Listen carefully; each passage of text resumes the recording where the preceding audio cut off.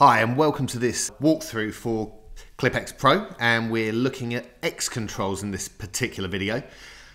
Already we've dived into some of the actions and action lists that you can use to control your Ableton Live set.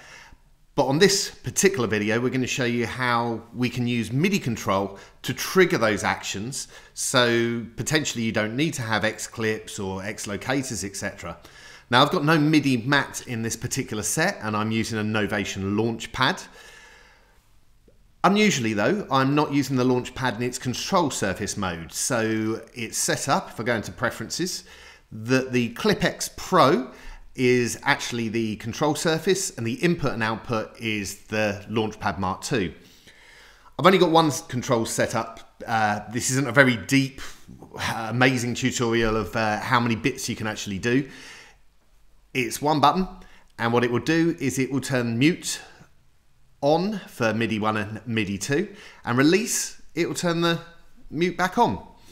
Now to do this and get it set up, you have to dive into the text files that come with your installation for ClyphX Pro.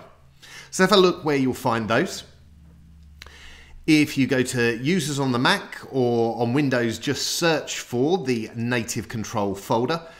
Within the nativeKONTROL folder, you'll find ClyphX Pro, and within there, you'll find a variety of text files that can be used for different things.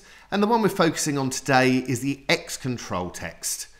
Let's open that up, and we've got it in text edit. It's fairly simplistic, to be fair. It's a set of instructions that realistically will be triggered on the point of pressing buttons. Everything's referred to in the manual. You'll find it on page 7. Of course, remember that the manual is incredibly detailed with all of the actions that you can create. Myriad of pages there. So really the only limit is your imagination. So let's have a look at the X controls text itself.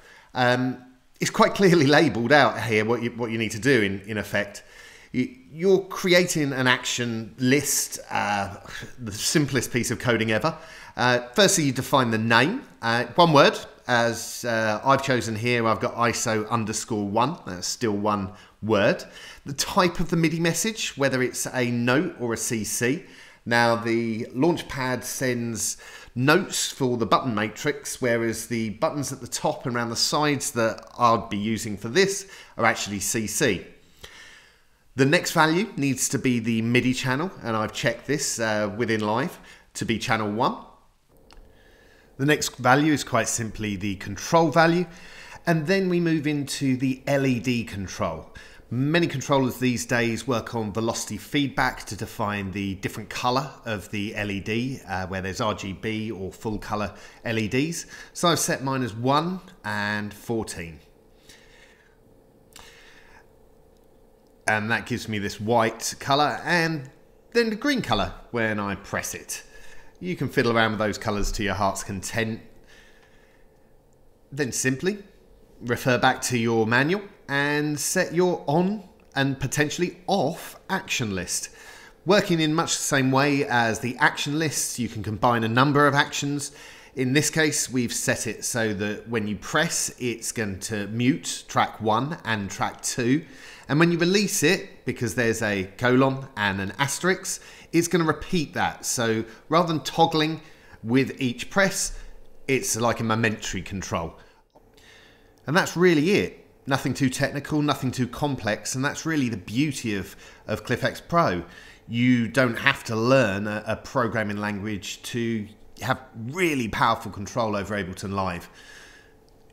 Get stuck in, get involved, and we're really looking forward to seeing what you come up with for yourself. Thanks for watching.